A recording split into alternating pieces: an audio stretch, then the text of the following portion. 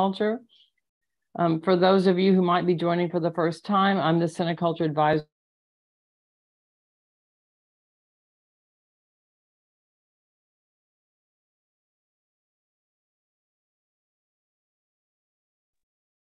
Okay. You're muted. Yeah, I just figured that out. Thank you very much. So welcome to Cineculture. I'm Mary Hussein, Cineculture Advisor and Instructor, and I'd like to thank you very much for joining us tonight.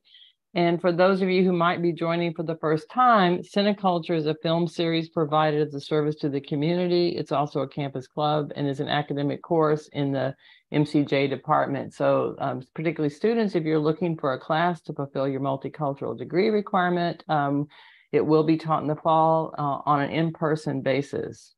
And you're also welcome to join us for screenings in the fall as a community member once you've graduated from this class.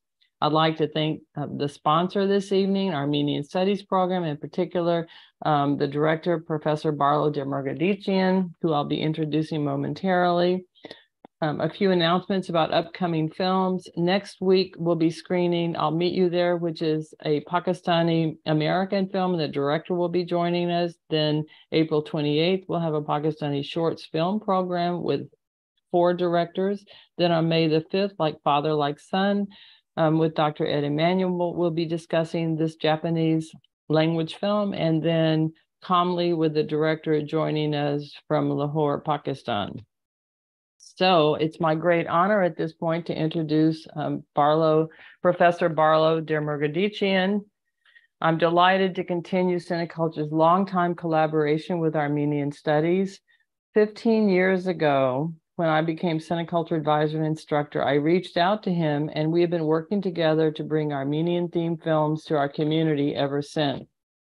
Professor Demirgadichian is the Berberian coordinator of the Armenian Studies program. He teaches a variety of courses in the program, including language, art, history, and literature. And I just found out he's taking students once again to Armenia this summer. Professor Demirgadichian's dedication and tireless efforts to bring a wide range of Armenian-themed events to Fresno is truly phenomenal. Please join me in welcoming Professor Demirgadichian, who will introduce our guest director, Vic Gerami. Thank you very much, Dr. Hussein, for that introduction. And it is indeed a pleasure on the behalf of the Armenian Studies program to always sponsor programs with Cineculture. They have been so successful, I believe, in bringing Armenian culture to this community, to this diverse community. So I want to thank you again for our cooperation for those past, it's hard to believe 15 years now that we've been working together, but we have really screened just some wonderful films on a variety of topics, both artistic films, documentaries, and all other types of films. Tonight, I'd like to just briefly mention one upcoming event that we have at the Armenian Studies program. I'm going to go ahead and just share the screen very briefly. You should be able to see it's a upcoming event, which is actually happening tomorrow night at 7 p.m. That's Saturday, April the 15th. Then our speaker is going to be Dr. Christina Moranci. She's coming from Harvard University. She is the Mashtots Professor of Armenian Studies, and her talk is going to be on Armenian art, current directions, and future goals.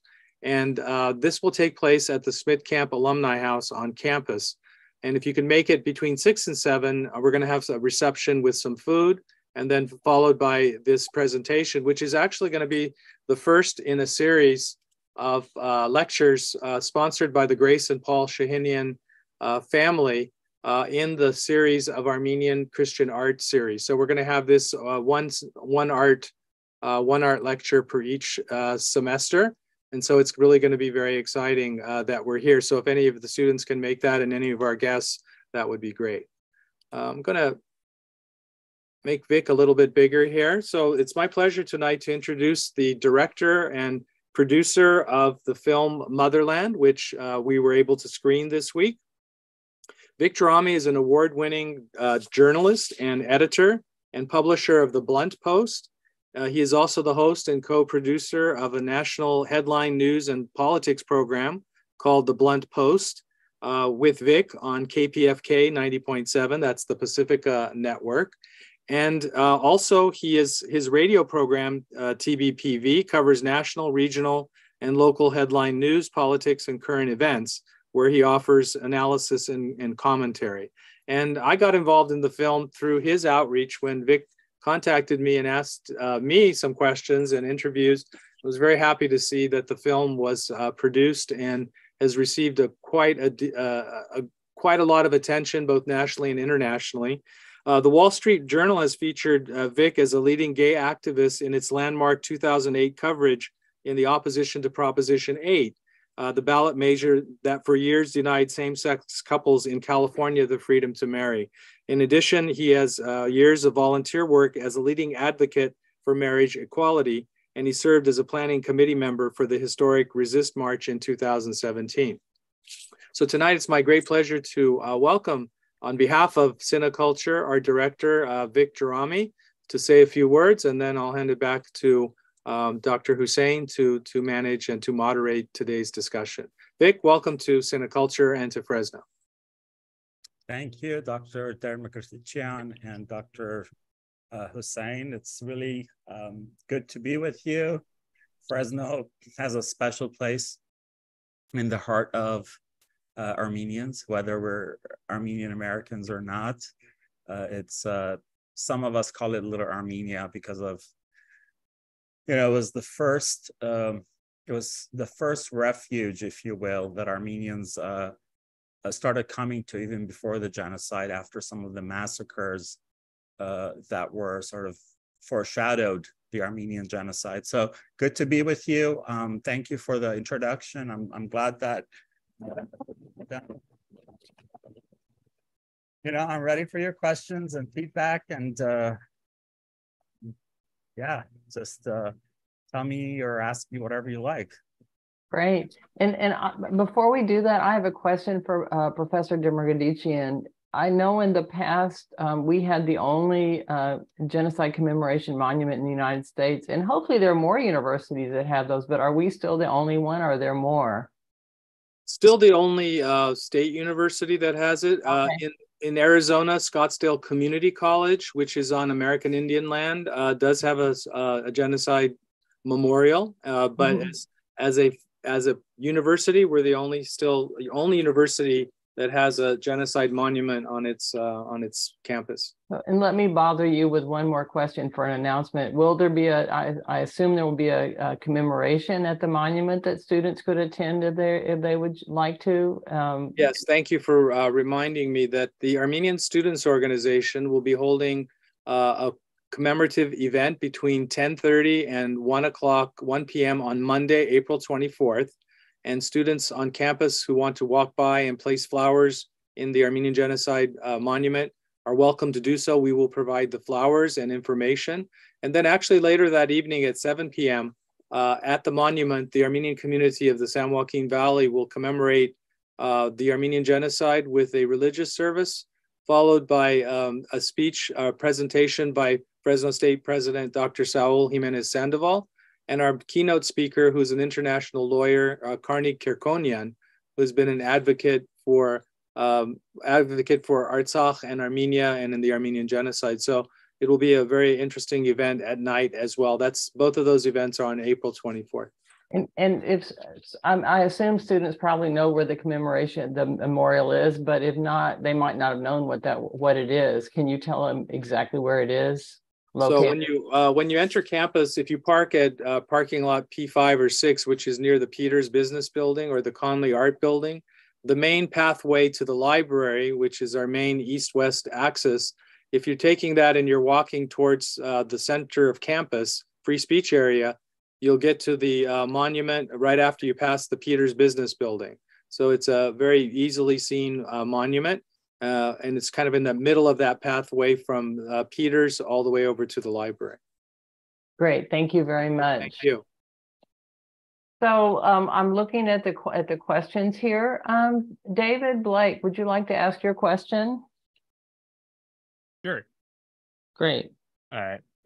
So my question is, well, I know something that really stood out to me in the film is the explicit content that was shown, because seeing other films and footage of, let's say, the war in Ukraine or the Holocaust, they don't really show such like content like you did, like they say, but you show footage of people literally getting their heads like cut off.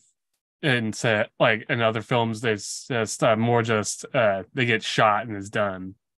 So I'm wondering for this is what was your thoughts on bringing the footage of such explicit content in the film, and was there a personal message behind it? Well, as this is an investigative film from a journalist point of view, and because of the fact that this genocide happened and continues to happen today as we speak in real time, and the lack of media coverage, when I was putting the film together, I had to balance between sort of not getting too graphic and scaring people or turning people off, but also showing people the reality, the truth, that this isn't medieval England. This isn't 4th century. This is 2020, when mercenaries from Pakistan, Libya, and Syria are paid $2,000 a month to kill Armenians and a $100 bonus for every severed head they bring back, where they severed the head of an Armenian living person. So I wanted people to see a little bit of that. And I also wanted, and if you really add all of it up, it's maybe about 40 seconds. It just seems longer. I did want people to leave the theater just a bit disturbed, because it's disturbing and it's reality. Thank you very much. Kayla, would you like to ask your question? Yes. First of all, thank you for making this film. And my question is, what was involved in the making of the script for this film? It primarily in the sense of informing those who haven't been either living through or following this continuation of the genocide for the past 3 years. Sure, good question. So the writing of it involved, first, I had to put the structure, the bones of the film together and say, there's so many different things that I can talk about that has to do with this invasion in 2020, but I only have a limited time. So what are the main points that I want to discuss, right? And they were, as you saw in the film, the build-up, how they prepared, the lack of media coverage, international communities' failure, and so on and so forth. So then I had to take all of these elements, and a lot of it was in my head because I'd lived this from day one. When the invasion happened on September 27, 2020, I've literally lived it 14, 15 hours a day on Twitter, on social media, on everything.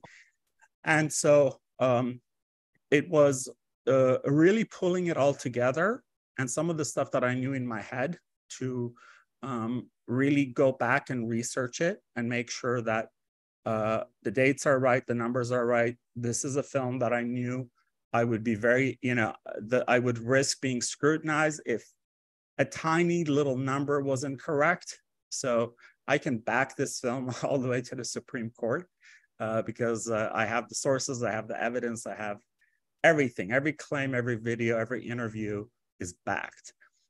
So that was part of that. And then the other part was, the actual having a story, right? Because a film, for the lack of a better word, has to be entertaining. And I made this film for non-Armenians, essentially. And so I had to think about several things, how the script was going to go. One, my audience was someone who didn't know where Artsakh was, probably had never heard of it, maybe didn't even know how to find Armenia on the map.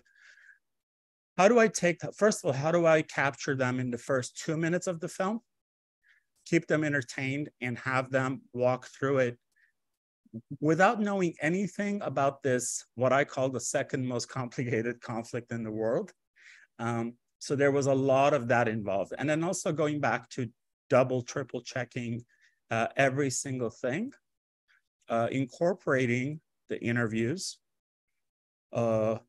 everyone that I'd interviewed, of course, all the bring them in the fold.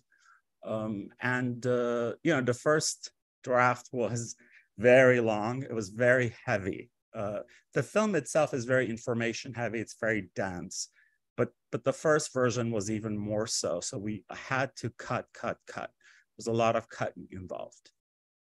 I hope I answered that. Yes, perfectly. Thank you. Thank you very much. Carla, this is really related. So do you want to ask your question in the context of what our director just shared with us, Carla? Yeah, I'm gonna switch it up a little bit. Yeah, that's what I was thinking. Yeah. Good idea. I'm also a filmmaker. Like, I'm barely getting started, but I liked your film, and it's good to see people who are doing what I want to do. But from my understanding, like in the documentary classes I've taken, a lot of documentaries get formed in post-production, so like editing and stuff. And I noticed yours is has heavy narration, so I'm guessing a lot of it took part in post-production. Like, what would you say about post-production when it comes to documentary storytelling? Yeah, you nailed it. It happens in post-production. I had a ton of interviews. I interviewed 9 members of Congress, so 2 were cut because of lack of, it was too long. The film was too long. And we had 43 hours of footage, invasion footage, all that brutal, gruesome stuff that you saw. It was 43 hours of that we had to go through, my editor and I. So my editor, Chris, and I sat next to each other for about 7 months, almost every day, and cut this film. So a lot of it was done during editing, of making the film cohesive, making it fast-paced, making it so it's not very didactic, but also making it so the film is very comprehensive in covering the different elements of this, and it's not just 2 hours of misery. Post-production was the most complicated and the most expensive part of making this film. But it was fun, it really was fun, if I can use that word for this. But it was great because my editor and I think this is rare, we're so on the same page that a lot of times we didn't have to say anything. We knew what we needed to tweak or change and things like that. So yeah, this post-production is everything in this. I just have a comment myself that because of the content, this must have been extremely emotionally at times very difficult for you. I've personally interviewed people around difficult topics, and sometimes the weight of that can be so heavy on your heart. So how the hell have you managed that? I don't know. The sad reality is that Armenians have not exhaled for over 2.5 years. Since September 27, 2020, we've been getting hit. I mean, as we speak, as most of you know, Azerbaijan has held hostage 120,000 Armenians of Artsakh since December 12th, without food or medicine going in, cutting off their heat, their electricity, their internet, trying to push them. It's basically ethnic cleansing Artsakh of the Armenians. So, this wasn't just it's one thing if you make a film about the Armenian genocide of 1915, it happened over there. But as I was making this and we were working on it, I'm also a journalist and I'm an activist. So I'm living it on a different level. Every morning you wake up to some new bad news. It's frustrating. I've had several 3 a.m. smoke is coming out of my ears, frustration, don't know what else I can do, feel powerless. I always joke and say, thank God I'm on antidepressants. Or I say, if I wasn't on antidepressants, I would cry. My editor cried a lot. going through the footage. And the footage that we had was from kind of a underground media person that was, when it was happening, I was seeing it like 3-4 hours later. They were sending it to me, and then when they realized I was making the film, they gave me access to all of it. So it's very difficult. It's still very difficult. You know, just a couple of days ago, 4 Armenians were shot dead from across, you know, from Azerbaijan invading sovereign Armenia. It's I can't explain it. I mean, you know, there's no sugarcoating it. This Armenian genocide has resumed. It's resumed, and and that's what we're going through. And yet we still can't get the world to pay attention, the media to pay attention. So yeah. Thank you. I appreciate your care in answering that question. It's an ongoing struggle, it seems, and because of it's continuing. So I commend your efforts, and it takes a lot of courage and moral and emotional fortitude to continue. But it seems like you have your overarching goal is to raise awareness in the world, Yeah. to tell the Armenian story. So thank you very much. Let's see, Carla, did you have let's see, did you type a different question, or did we already, I'm looking at the chat. I believe we talked about your question, I believe. Yeah, I just asked it. Okay, thank you. Jin Wei, would you like to ask your question? Yeah, actually this question is, I asked for most of us. So when the wars happen in other countries, what should proper attitude for us as like not getting involved, like onlooker? Like what should a proper attitude for us?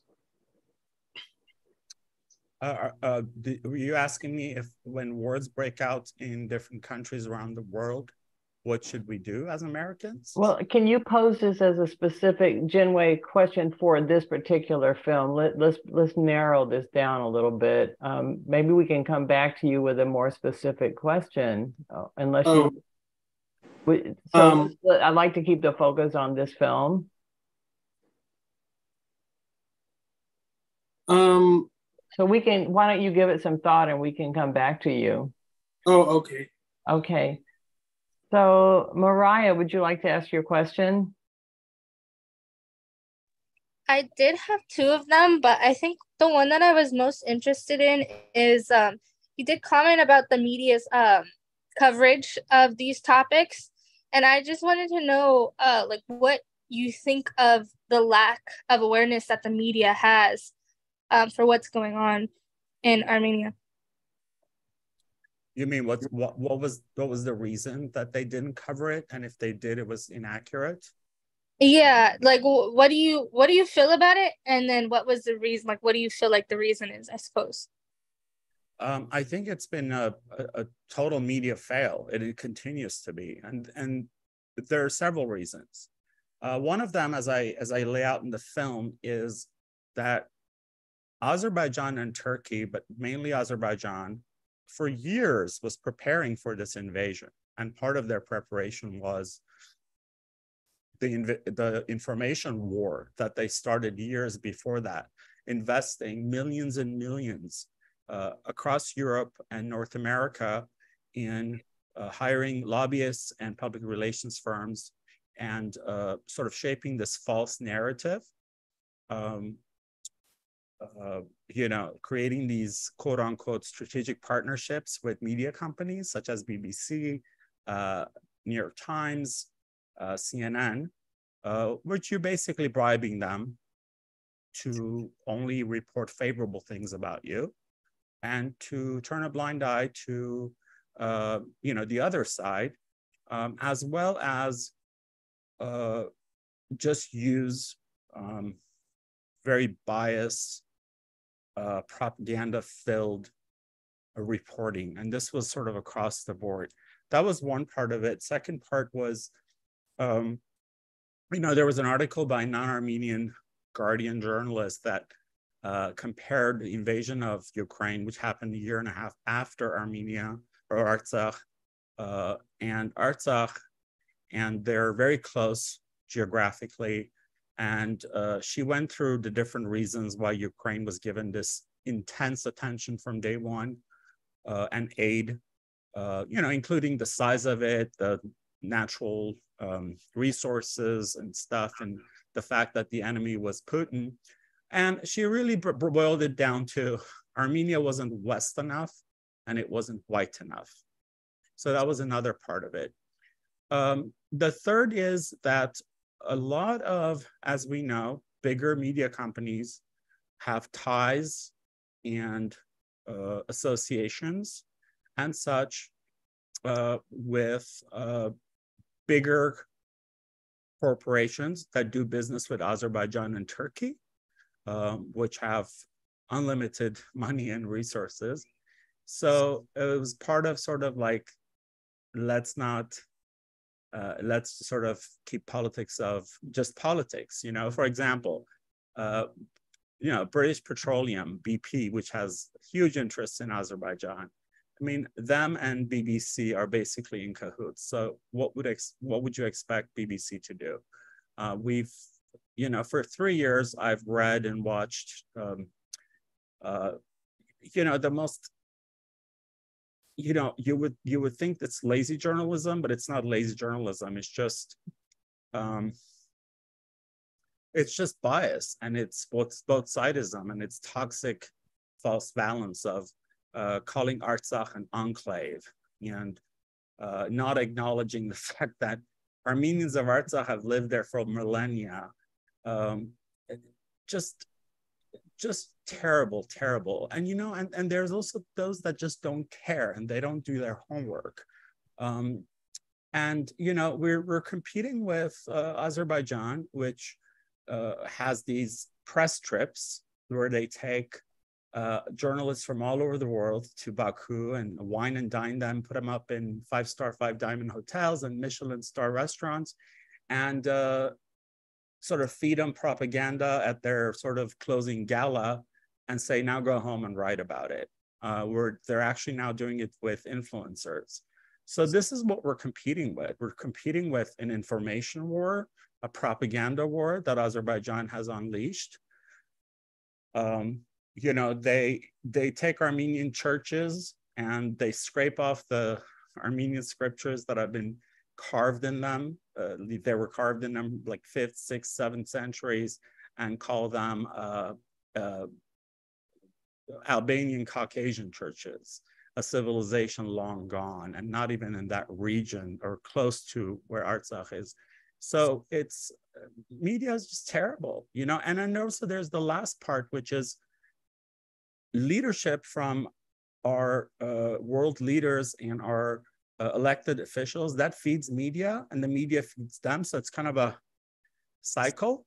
So when the world leaders didn't take any leadership in what was happening, the media didn't care either. I mean, to this day, President Biden hasn't said a word about this to this day. So, and yet he has said many, many, many things about Ukraine, and it's okay. Of course, we want him to, but why not about Artsakh? So that's where petropolitics comes in, self-interest comes in. And when, if President Biden mentions the tiniest thing about Artsakh today, they'll all write about it. So it's one thing feeding the other, basically. Thank you very much. And the next question here really fits quite well with what we were just talking about, what you discussed related to media. Yusuf, would you like to ask your question? This is an excellent follow-up to what we were talking about. Yeah, so my question was, is there a specific source you recommend on researching accurate world news, especially since you demonstrated in the film I'm sorry, your sound comes very gargled. You know what? Let me, and Yusuf, you don't need to turn your camera on because I think you're having audio and video problems. But his question is, can you recommend sources? So, you know, to how to get information about ArtSoc, since the bias and the lack of coverage that you were discussing, where would you send particularly students if they want to really know what's happening? Sure. So I have an advocacy nonprofit organization called Truth and Accountability League. You can go to truthandaccountabilityleague.org and go to the media room, and I post the better written articles on there, and as well as some of the statements by politicians and world leaders and such. As far as media, I think The Guardian, I think Professor Dermakatechan can really comment on this too. I think The Guardian has done the best job at reporting. And when I say best job, this story is so neglected that if someone just does a decent job, we get excited. And I think Guardian has done pretty good. Forbes has done pretty good. As far as other sources, civilnet.net is a really good source of just basic facts that reports it. There is a journalist named Lindsay Snell, who I absolutely admire. Lindsay is in the middle of it. She gets death threats constantly from Azerbaijanis and Turkish. They threaten to rape her and do all kinds of stuff to her. She sent me screenshots. They're horrendous. Lindsay Snell, if you follow her on Twitter, is incredible what she does and what she reports. How do you spell her last name? Snell, S-N-E-L-L. Okay, thank you. Lindsay is L-I-N-D-S-E-Y. Great, thank you. She's American, but she's on the ground, and she's absolutely fantastic. Also, if you follow Baroness Cox on her social media, Baroness Cox is really has a lot of great things to say about what happens. You know, there's some that are doing this work. There's also Uzey Bulut, who is actually a Turkish journalist that lives in Israel.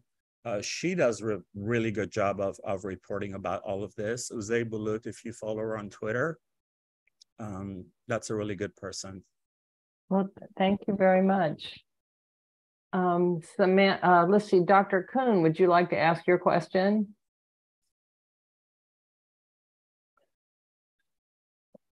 Okay. Yeah, I have actually several questions. You stated that Azerbaijan was preparing for the war for 10, 11 years. Are you stating that in retrospect? And if so, and if not, my question would be, why didn't Armenia and ArtSoc foresee and be better prepared? I don't understand what you mean in retrospect. Well, you are talking about, you know, your film is today and you go back to events in the past. So, and you say they were preparing for the war and you assembled all those elements. If you were able to assemble them, why did not Armenia and ArtSoc look at those too and prepare for such a terrible invasion? Honestly, you know, I can write a book about just that one question, but here's the bottom line. Armenia is a nation of 2.9 million people. Turkey has a population of 80 million. Azerbaijan has 10 million.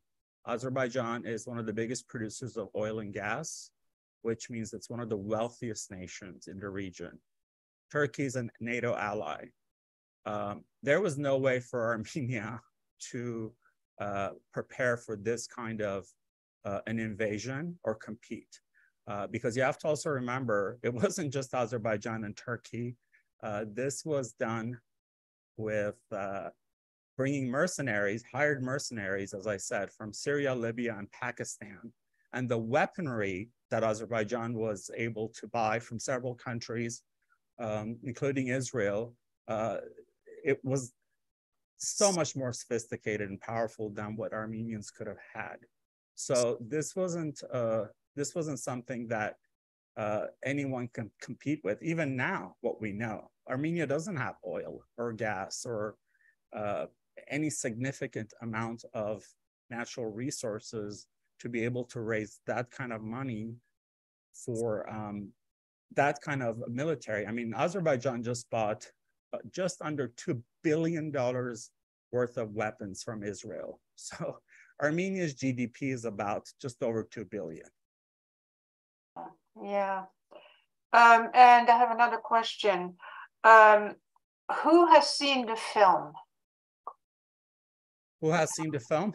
Yeah, is it? Names, but it's been in 76 film festivals as an official selection. It's won 39 awards. We had an LA premiere last July, the Raleigh Studios, Hollywood. We had a screening sponsored by the mayor of Glendale, Senator Portantino, and Assemblymember Friedman. I premiered the film in Armenia in September, then premiered it in Canada, Toronto in November. We also had a congressional screening in DC in September and a Philadelphia screening. And I'm going to South Korea at the end of May for a Human Rights Film Festival. And what was the reaction? The reason I'm asking is because I wanted to make sure there were not only people like you and I watching it, but also politicians. And that brings my question to what was the reaction? I noticed you had local politicians, you know, from Southern California. You also had mostly Democrats. Well, that's not true. So, I interviewed 7 members of Congress in the film. There was only one council member there, and that was Paul Koretz. But I'm talking about most of the people were Democrats. They were not Republicans. So my question is, you showed it to the congressional, you know, to Congress. What was the reaction on both sides of the aisle? Well, let me tell you about the Democrats Republican things. To me, this issue is not partisan. It's not about Republicans or Democrats. I was not able to secure any Republican interview. I really wanted to interview some Republicans. There are several Republican members of Congress in the Armenian Congressional Caucus. I couldn't get an interview with them for whatever reason. So that's the reason for that. I think we definitely have Republican allies on this issue. So that was that. As far as the feedback about the film, it's been, you know, with the risk of sounding too proud, it's been really incredible. People have said nothing but really nice things about the film and the need and how comprehensive it is. As I said, I made it for non-Armenians, so I've had non-Armenians walk up to me and said, you made a very complicated issue very simple to follow, and that's a big compliment. It's been you know, it's bittersweet because this is a film that I wish I didn't have to make. So when people compliment you, you think, okay, I guess it's good. It's good. The message is getting out. You know, and when you get emails or messages on social media from people who watched it, because now the film is released, it's on, you know, it's on Vimeo. It's really nice to get this kind of a feedback from people.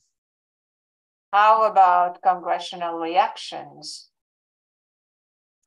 Well, I think for the most part, members of Congress have kept their feedback very discreet, because the film talks about a lot of things that that is not basically what our official State Department stance is, right? I'm not going to mention who, but leading member of Congress asked to meet with me privately when I was in DC. So that kind of gives you an idea of the reality of what's happened. And we have all these members of Congress know what's happened and talk about it, but yet they have to sort of officially on paper or publicly, they have to go with what the State Department claims or stands for. So when I was when I premiered the film in Armenia, I invited Ambassador Lynn Tracy, who was the ambassador at the point, and I knew she wasn't going to come, but I did it anyway, because I knew that she would not want her presence there to validate what the US government is having such a hard time accepting and validating the obvious. Thank you. Thank you very much. Samantha, I think we've addressed the second part of your question, but would you like to make your comment about the film? Yeah, give me 1 second. So just to kind of go off of what Carla said initially in the conversation, I noticed like heavy narration, and I was just wondering if there was something that inspired you to execute the film that way. Ask it again about narration. Yeah, of course. So Carla talked about the way that you approached the film with heavy narration and the way that you presented information and just interviews. I was wondering if there's anything that inspired that. Well, I wouldn't say inspired. What I would say is I had to put the objective, right? So what's the narration going to do? First and foremost, given that most people would not even know anything about Artsakh or what it is, where it is, I have to give a background and context and really get people to know in the briefest kind of time about that, and then really walk them through this, right? So like tell the story of like, here is Artsakh, this is where we were, this is what's happened, this is the years of Armenophobia and ethnic cleansing of Armenians and the pan-Turkic ambitions, and then and then go from there. Of course, in the film, I wanted to balance it between, as a journalist, you're very tempted to be very fact heavy and sort of go super detailed and then just go on and on about something. Then you have to like cut it because it's just not possible. But then I also wanted the stories to really speak for themselves too, highlighting the veterans and the refugees and eyewitnesses and such. And the way I interviewed the veterans, I was very flattered and surprised how open they were. And I think ultimately, if the word star can really be appropriate for this film, but they're the ultimate stars, the 4 veterans and how personal they got, right? So I wanted to show, to balance between facts, journalism, but also personal stories. And also, of course, I tied in a little bit of my own to show intersectionality, shared trauma. And I also talked about other genocides to show, again, intersectionality and shared trauma. Thank you. And before I go to the next question, I just want to say, Samantha, you had a really nice comment. She thanked you for being here. She said, I really enjoyed your film and appreciated how in-depth you were about the subject. So thank you for your kind words and your question, Samantha. I believe Tom Zinda has a question. I do, yes. Thank you, Mary. I should say thank you, Dr. Hussein. Fine. I will address this to the director, and I had been thinking of possible parallels between what's going on in Ukraine versus Russia and what's happening in Artsakh versus Azerbaijan. In Ukraine, apparently, from what I've read, there is a lot of cross-cultural connection. Many Ukrainians speak Russian. They have close relatives in Russia and so forth. there's intermarriage, and I wondered if there's anything like that between Artsakh and Azerbaijan, since they have been, the territories and the people have been on each other's borders for centuries. Well, not really for centuries. Azerbaijan as a sovereign nation has been around since 1991, when it regained its independence from the Soviet Union in 1991. By the way, months after Artsakh declared itself an independent state. As a territory, Azerbaijan was formed in 1918 by the Soviets to gather nomadic people. And 2 years later, it was folded into the USSR. So Azerbaijan is a 32-year-old nation. I mean, that's just fact. In fact, I talk about in the league, in the film, the League of Nations refused to call Azerbaijan a nation, the League of Nations being the predecessor of the UN, because there were no clear borders and there were all kinds of people living in it, and it was very chaotic, and parts of it belonged to the Persian Empire. So in that sense, no. The other part is, in history of in the last 400 or 500 years, since the Ottoman Empire, and of course, most importantly, pre-genocide with the Adana massacres, 1896 and on, there have been a lot of Turkish invasions and Turks killing the husbands and the men and stealing the women, a lot of times the pretty women and the kids, and Turkifying them and forcing them to turn to or convert to Islam. So that has happened. In fact, there's a really good book called Hidden Armenians that's about a lot of Armenians in Turkey today that are, for several generations, they've lived in hiding, or they were, their grandmother was Armenian and was forced to marry a Turk, and now they've found out that they have Armenian roots and stuff like that.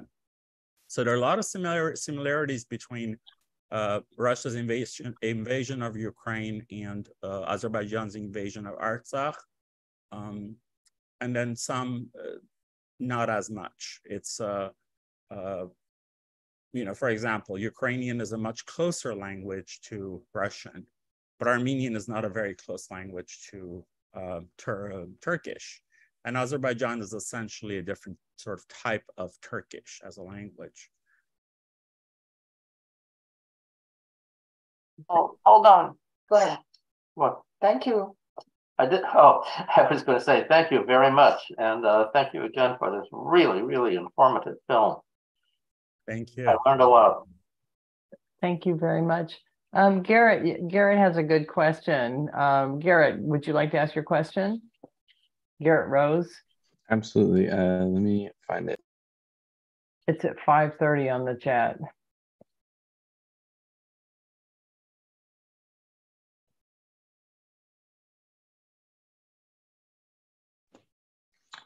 I said, what is the biggest takeaway you desire for viewers to have after watching the documentary?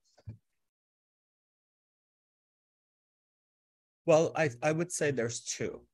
The first one seems a little selfish, but then again, no. First one is I want people to know that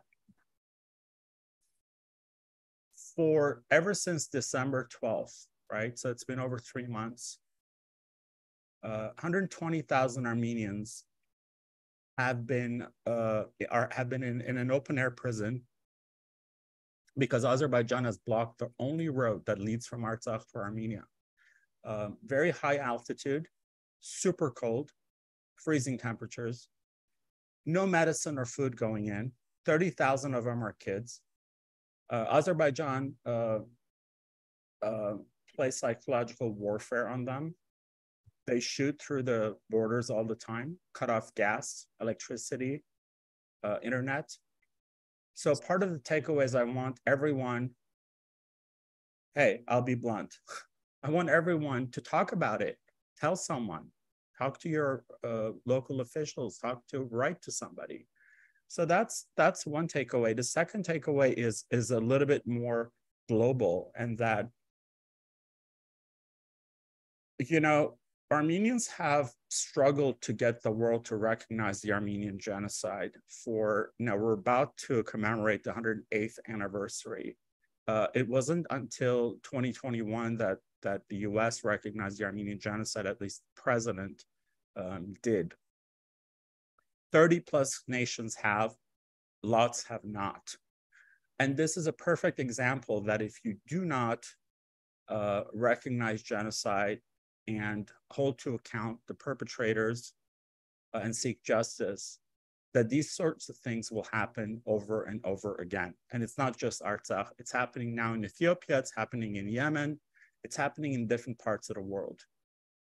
And also for people to really think, why do we react so strongly to one type of people being slaughtered or killed, and yet we ignore others?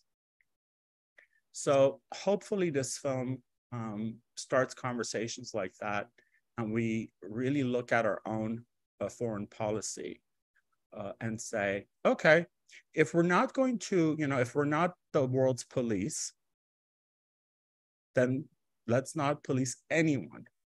But why do we police these people or help these people and ignore others? So it has to do with our own self-interest.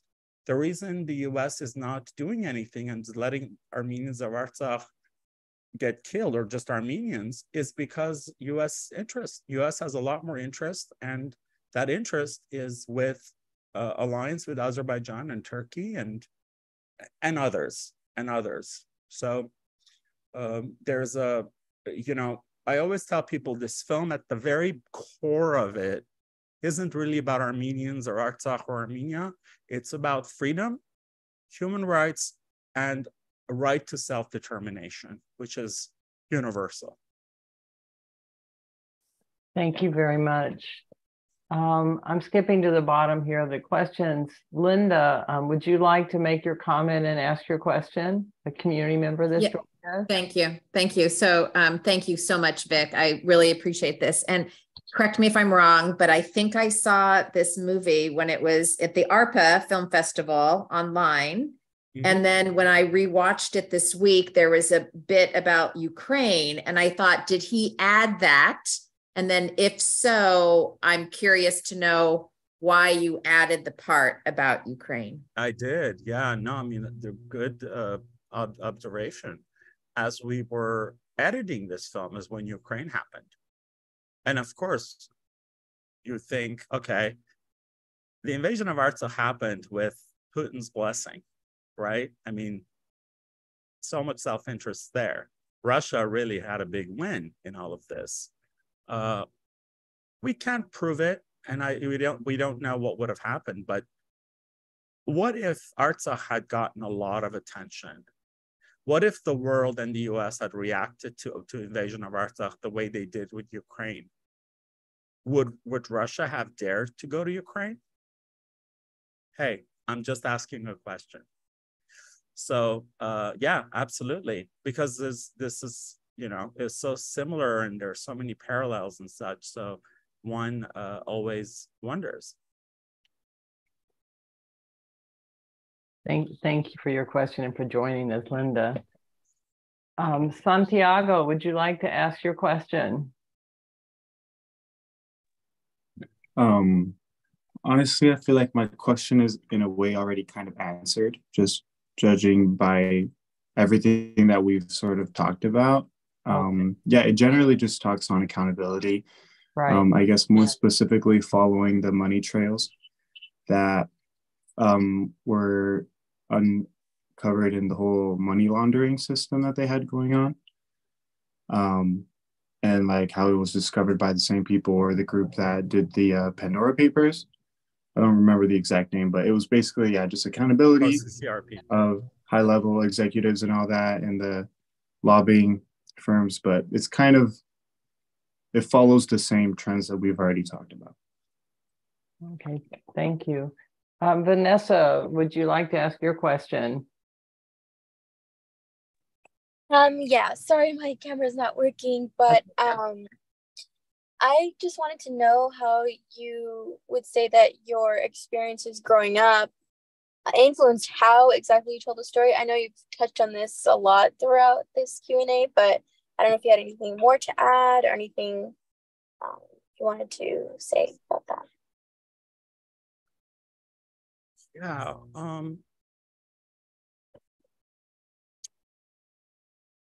You know, so I'm Armenian by blood. My parents, everyone. My ancestors were forcibly relocated to Iran in the early 1600s by another sort of invasion. And so I was born in Iran, and I remember growing up and always feeling different, out of place, for several reasons. Part of it was, there was a difference between us, the small Armenian Christian community in Iran, and then the rest of Iran, right? We were ethnically different, but we're also different because of ethnicity. And that became even more obvious after the Iranian Revolution of '79, when the Islamic government took over. So that sense of like, I don't 100% belong here, I'm looked at as an outsider, was there. Of course, the fact that I was gay, which at the time I didn't know what that meant, but I just knew I was different and felt really sort of confused.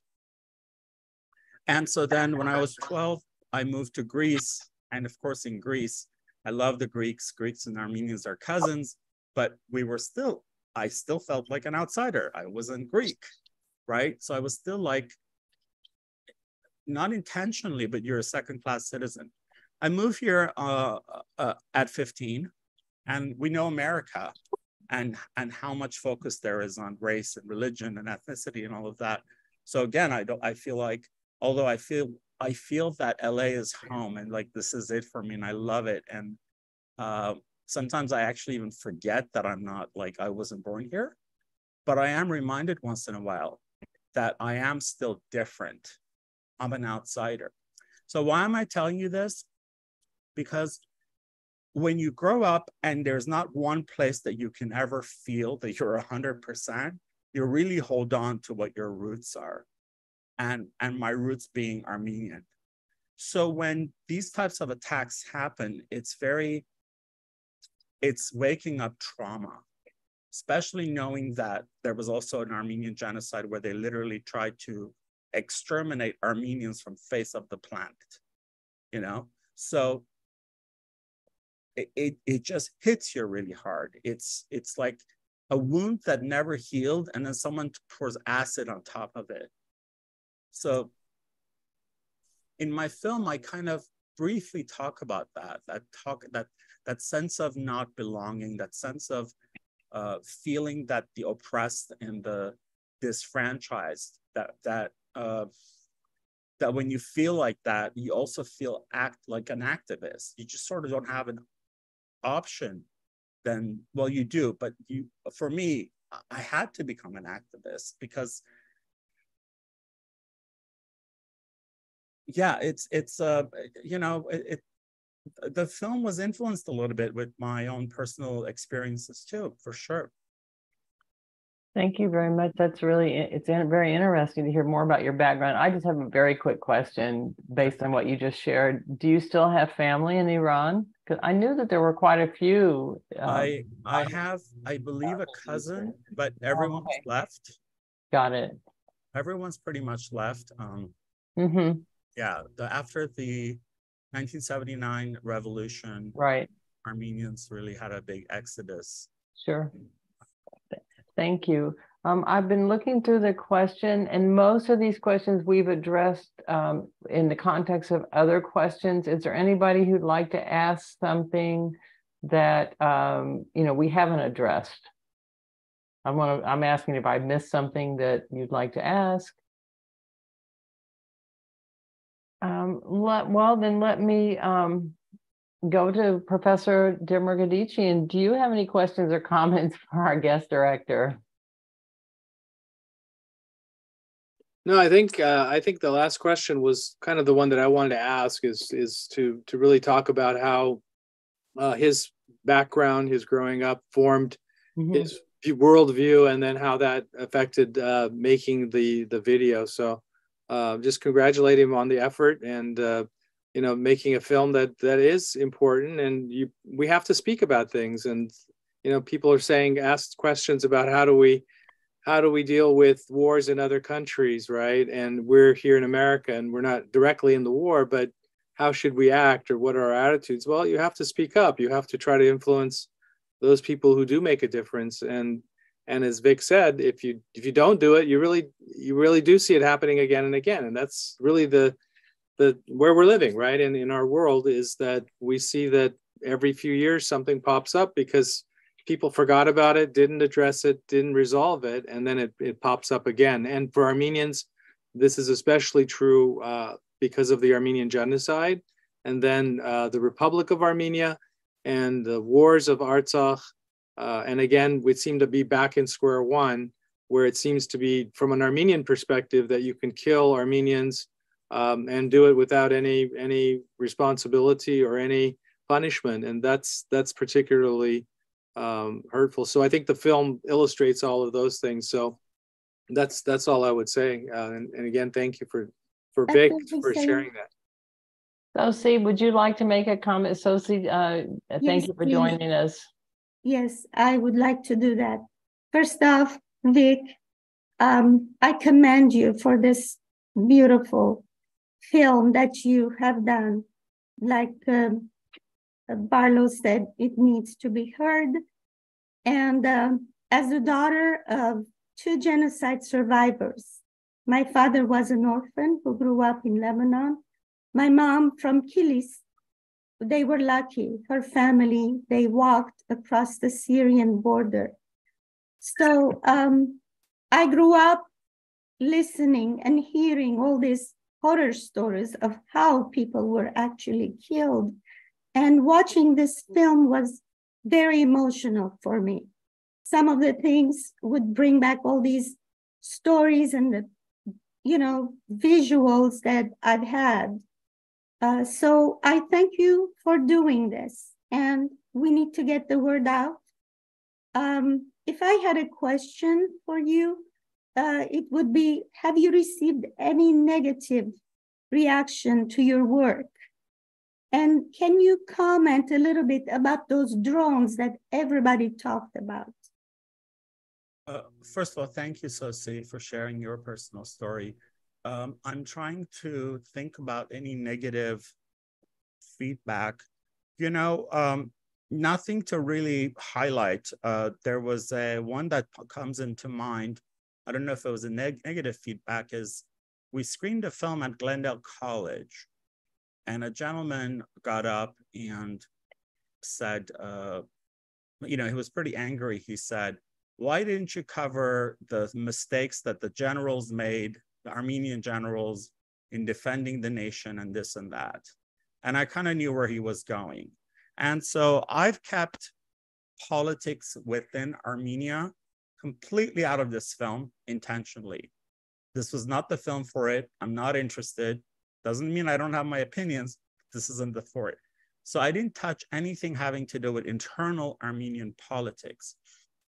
If Armenian people want to make a film about that, all the power to them. So that's what I told them.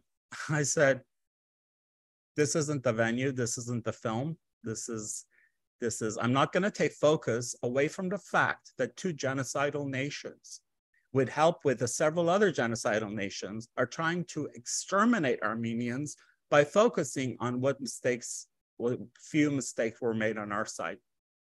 Who doesn't? So I guess that would be a negative thing because, he had his own agenda and it didn't align with my agenda, which is telling the truth about what happened. But no, it's been a very positive experience. I've just been really grateful and thrilled to go through film festivals and get the feedback, emails and such from different people.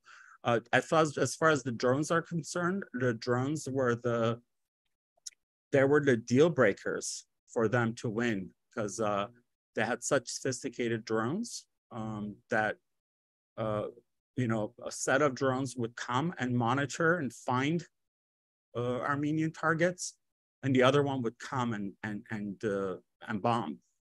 So the drones were definitely the sort of what really made them do this, help them for the most part. Thank you. Thank you. And I know we said we'd wrap up at 6:30, so I'm just looking really quickly. Most of the questions we have covered. Vanessa, you have a really nice thank you comment. Would you like to share it? Would you like to verbalize what you wrote? Yeah, I just, thank you for sharing your story and your perspective. I could definitely relate to your comment about, hanging on to your roots when you feel out of place. Like, for me, I'm a Mexican-American queer woman. So yeah, it's just amazing the work that you've done. So thank you so much. Thanks, Vanessa. I appreciate it. Thank you very much. And if I missed another question, I apologize, but we were trying to wrap up around 6:30. So, but I just want to thank you for your courage, Vic, and your determination. And you've done so much to raise awareness about what's happening. And, one voice, you're an example, one voice can make a difference. Thank you. And you shared the voices of so many people in your film, and I want to thank you for joining us for this screening.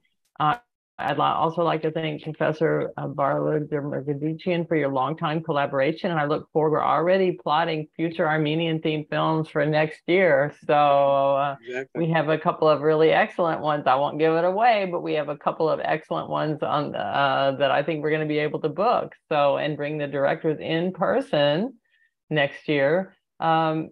But thank you so much for joining us and for your thoughtful questions and response. And it's always an honor and a pleasure to collaborate with Professor Dermergadichian. You're doing an incredible job raising awareness about Armenia and the heritage and culture in our own community and beyond. So thank you so very much. So students, you're free to go. Community members, thank you for joining us. Put your hands together and thank Armenian Studies and Vic Gerami for sharing his film and discussion with us.